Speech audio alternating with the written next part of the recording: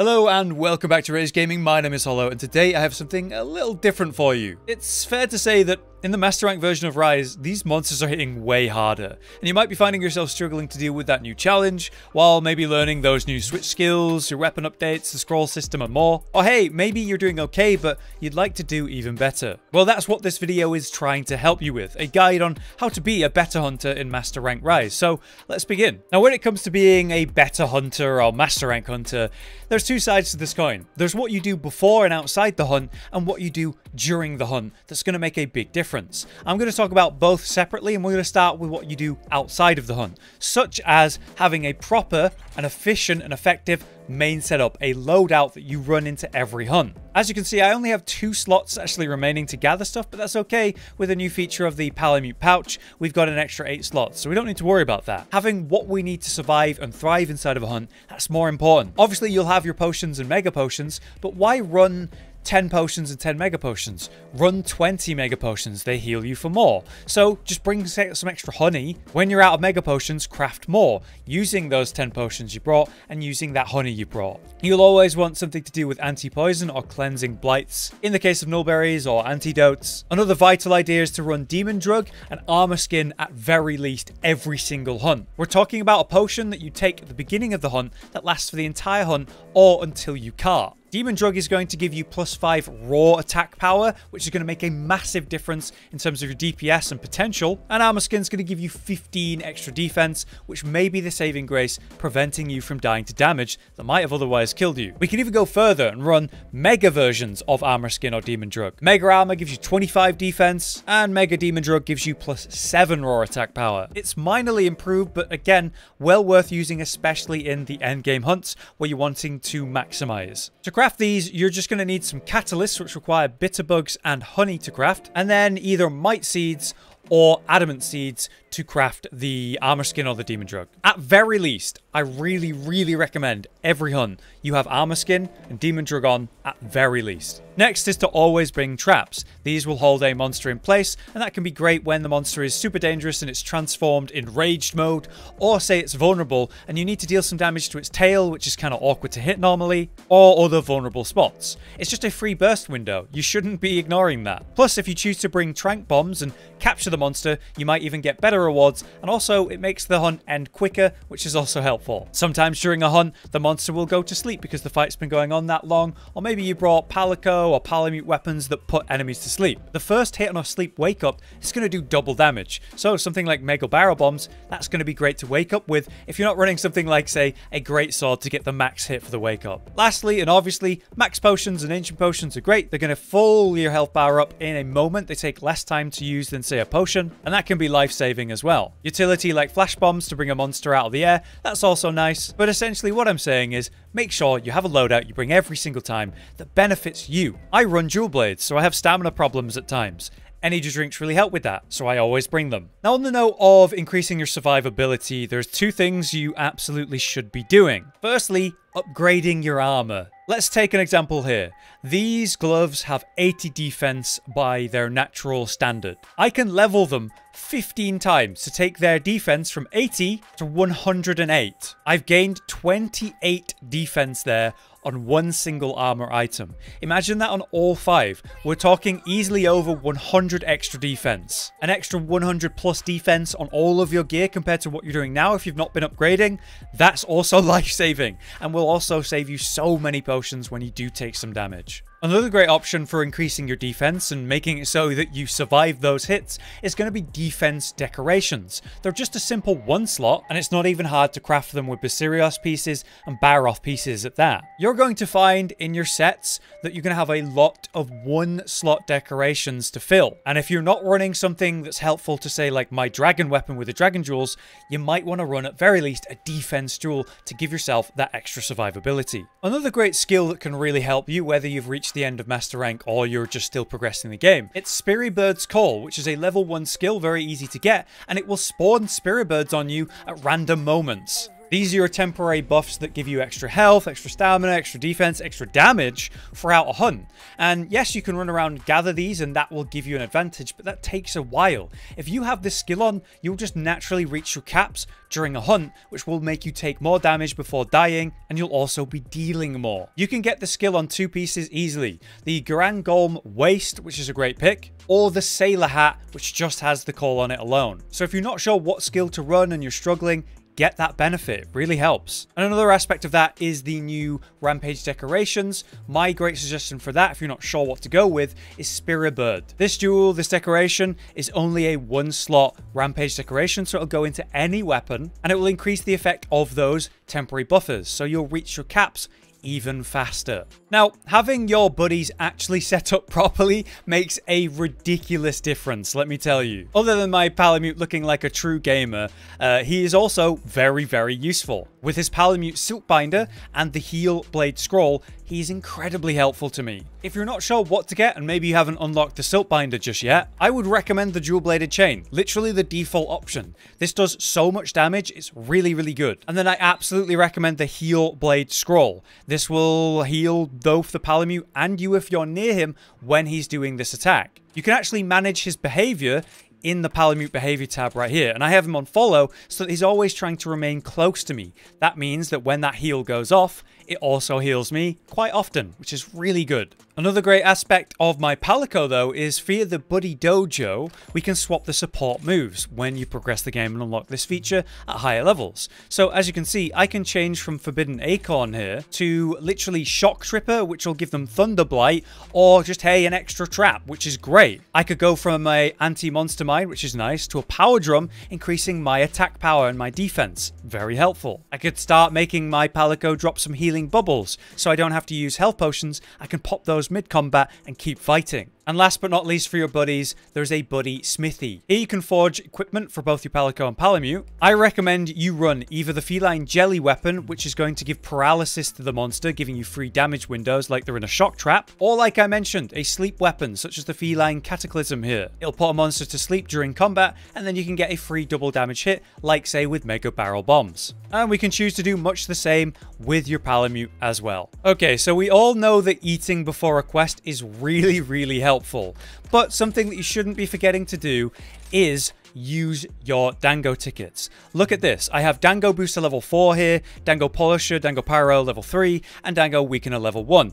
What I can do is use a single Dango ticket and increase the odds at which these trigger by massive amounts. I'm guaranteeing 2 of them here, and all but guaranteeing the best one. You can see how many Dango tickets I have at the top right, and it's very easy to get more Dango tickets by using the Motley Mix. This is simple. All I have to do is use some of my materials. I have over 250 blue mushrooms here, so I'll just put in like 40 of them. I'll use some money, do the Motley Mix, skip that cinematic just to show you. And cool. So for that, I got some herbal medicine, which is great. That's antidote stuff.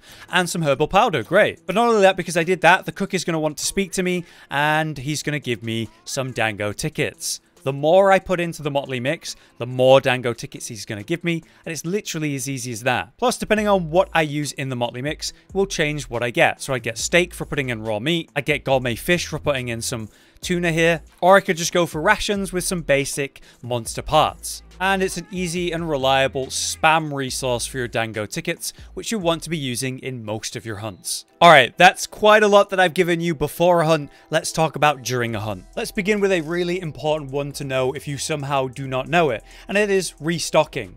So as you can see, I'm going to use a shock trap, I'm going to use the pitfall trap, I'm going to place both my bombs, and I don't know, I'm going to throw a couple of flash bombs as well. The point is, I've used some really, really useful items there for holding a monster in place to get better DPS, or say burst a monster when it's sleeping, or the flash bombs to bring a monster out of the air. Whatever reason it is, I've used these important resources and now they're done, right? But that's not the case. At any point, you can go back to any of the camps where we have a tent and then enter the tent. As you enter the tent, you can go to your item box, go to your loadout and restock and run them again. Just because you've used them doesn't mean you can't get more. And if you're struggling with a monster that's really hard, or it's transformed in rage, these things can really help you. So why not make use of them and then keep making use of them? Next, we have a really good feature that you absolutely want to make use of that's been introduced in Sunbreak. If you go to your options and then go down to controls, you will find a new thing: buttons for wyvern riding. And we have the choice to attack or use the button associated with wyvern riding, or just use the button associated, meaning we can only activate a wyvern ride when our weapon is sheathed. If we attack a monster normally, we'll instantly attack it and start wyvern riding, but we can change this setting as I've just done, and now we're able to trigger a wyvern ride, and look at this. I can keep attacking it even though it's currently stunned. Basically what that means is I'm able to finish a combo, especially with a really heavy, strong weapon that's got big special attacks. You don't want that to be consumed and interrupted because you triggered a wyvern ride and now you don't get to deal that damage. That sucks. So with this new feature, you can benefit from that. Another aspect of wyvern riding is how long this mode actually lasts. He is stunned, he's stuck, he's vulnerable. I have loads of time. I don't need to panic. I can take my weapon out, sharpen, chill, and I still, after all that time, can activate the wyvern ride. So yes, every time you trigger a wyvern ride and you have the moment, you have like a few seconds, just, yeah, go ahead and sharpen. There's no reason not to. Maybe pop a buff or heal. You have time for at least one of these things before you trigger the wyvern ride. Now, speaking of the traps that you're bringing on your missions, or other things like endemic life or wyvern rides, something I really want you to do is stop using them immediately. You want to use these traps, these CCs, these special abilities at the right time, when they're going to benefit you. Many monsters are going to enrage, and they're going to be much more dangerous during that time. Why fight them when they're really hard? Save those traps, save those endemics, whatever it is, a wyvern ride. Use these things when the monster is at its most dangerous. It may be transformed, and during many monsters' transformations, they now become vulnerable. Gormagala is a great example of that. When transformed, those big horns, those antennae at the front, they are so vulnerable. They take so much damage, and by dealing enough damage, you also get a benefit of stunning them, knocking them out of the transformation. So dealing damage to the horns during that time, well, that's vital, isn't it? That's when you should be using your traps, not beforehand. These free damage windows will let you burst the most vulnerable points and get the massive benefits for long, free DPS windows. And it's not just about, say, traps or endemic life, but you can go run away from a monster during a fight. If it's a problem and you want to get a wyvern ride and help yourself, then do that. Nothing's stopping you from stopping the fight, leaving on a Palamute, going to another monster, and getting a wyvern ride in. That way you can get some free damage, especially during the monster's transformation or enrage. Really, there's no reason not to do this, and you can do it not once but twice every hunt, because there's always going to be 2 monsters on the map that are vulnerable. If you aren't aware, monsters on the map that aren't actually your target in the quest, they can be wyvern rode so much faster. They take way less special damage before the wyvern ride actually begins. So take advantage of that. At the start of every mission, on any map, there's going to be a route to my target. For example, let's pretend that I'm going to the Gore or the Toby that are in the caves, meaning I'm going to go through area 5 or 11 and make my way over there. So on the way, there's a bunch of useful endemics that I could get just on this map alone. For example, a super obvious one, and this is honestly something I do every single time, no matter which way I'm going. I come from this jungle first main camp, go left and go grab the marionette spider. That way, when the monster's enraged or vulnerable or transformed, when it's best to use it, I'll pull out this endemic and get the benefit. If you aren't sure where these endemics are, like I do because I've done map tours and videos where I've learned these maps, you can easily pull up your map. The base map doesn't show anything, but you can swap between the tabs and show other endemic life. So I can take a look at this and go, okay, there's a useful endemic here, on the way to my monster. So I will plan a route as I'm on my way to get the various temporary buffs, whether damage ups, defense buffs, as well as, yes, endemic life like the marionette spider or like a snow beetle or other beetles, just to give me any edge in the fight. If it's on the way anyway, why wouldn't I take it? So finally, for my last tip to you, one that I was a huge example of this. I would always take damage and then run away and use a potion. And I don't know why I ever did that. It's honestly one of the most dangerous places to be against most monsters in the game. Being at medium to long range, they can gap close or throw something like, say, Toby's doing here, interrupt me in some way. suddenly be upon me like so. It's a lot easier and also a lot safer in many cases to stay near the monster. Run around it on its flanks, on its sides, like so. You see it jumps towards me and it's okay, and I'm right next to it. I'm ready to get right back in the fight after healing. In so many cases, especially late game, it's better to be closer to the monster and then heal rather than be really far away. But there you have it. Those are some of my top tips for you to be a better master rank hunter. Whether you're a returning player or a totally new player, I do hope some of these tips helped you. These are things that I was doing after hundreds of hours of playtime that I could refine and make better. Something as simple as using my traps at the right time when the monster is dangerous or I need to deal damage to a specific spot. That is something it took me a while to actually start doing. So if this type of video or these tips helped you, please do drop a like, and then maybe we can make more. If you have any extra tips and suggestions to help other players out though, definitely drop that in the comments. For now, I've been Hollow, you've been you, thank you very much for watching. We'll see you next time. Josh, Cotton, and Hollow with the videos, dropping the humor like a hammer on your tippy toes, bringing entertainment on a daily arrangement to take our insanity and turn it into entertainment. Yes, I said entertainment twice, to reiterate that it is nice to look into your faces on a mostly daily basis when you let us in your homes to make the whole world a stage. Goodbye.